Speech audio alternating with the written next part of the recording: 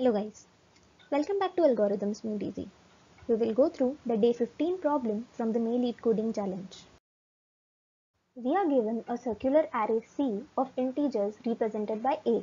We need to find the maximum possible sum of a non-empty subarray of C. Let's go through some of the examples. We will be discussing some of them in detail later. In the first example, the maximum subarray is just the element 3.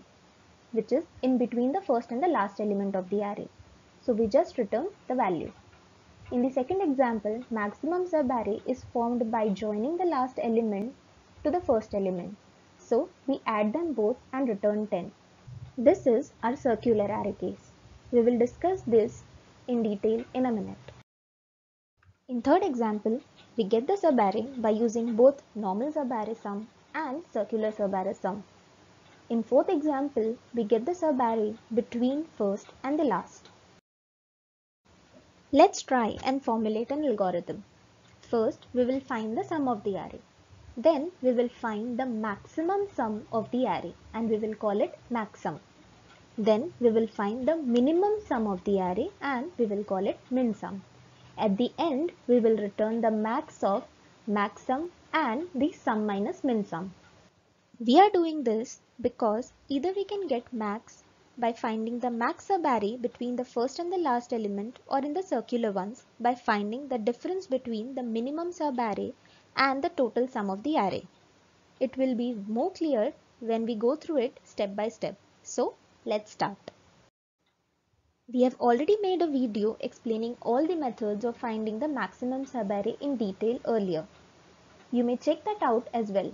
Link to this video is at the top and also in the description below. The best way to find the maximum sum is by using the cadence algorithm. It is the only algorithm which gives us result in linear time and constant space. So we will be using that in this problem. Some of you might not be familiar with it. So let's walk through the algorithm first. Let's consider input array as nums. We will initialize two integers, maxsum and max, with the first value of array. Maxsum will store the maximum of current maxsum plus element and maxsum, while max will store the maximum of current maxsum and max. We will update both with every element. At the end, we will get max. Let's take a few examples and find out how we will be able to solve this problem using the cadence algorithm. Given our input array, let's first see how cadence will work and give us the maximum sum.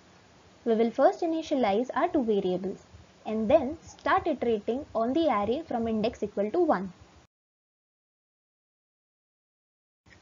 We will update the maxsum with maximum of current maxsum and the element.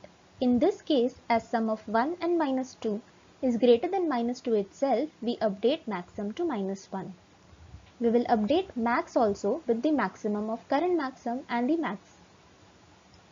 The maximum of 1 and minus 1 is 1, so we update it. Similarly, we will do it for all the elements. As we have reached the end, we will return max, which is 3. Now let's calculate the sum of the array. For this example, it will be 0. Now as we have the max and sum, we need to find the min of the array.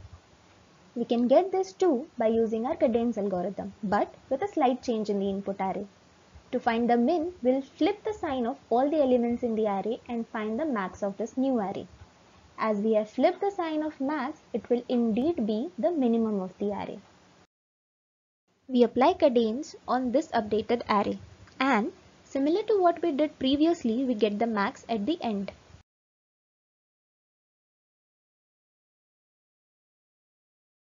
Here we get max as 2. As this is the result of the flipped array, we will flip the answer sign as well to get the minimum value, which will be minus 2. As now we have all the three values, we will find the maximum of max and sum minus min. We get 3 as max and so we return 3. Now coming on to our next example, we will find the sum of the array. Now we find the max of the array by using cadence algorithm. We get 7 as the max. Now we need to find the min sum.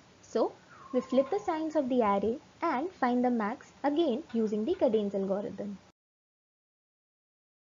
We get 3 as our max. We flip its sign to get the min of the array. Now we have all the 3 values. So we find the maximum of max and sum minus min. Here we get 10 as the result. So we return 10. The time complexity of this algorithm will be O of n and space will be O of 1.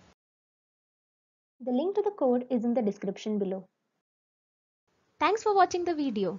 If you like the video, please like, share and subscribe the channel. Check out my other videos for more interview problems. Let me know in the comment section what you think about the video. Also, if you want me to make a video on one of your problem statement, do comment.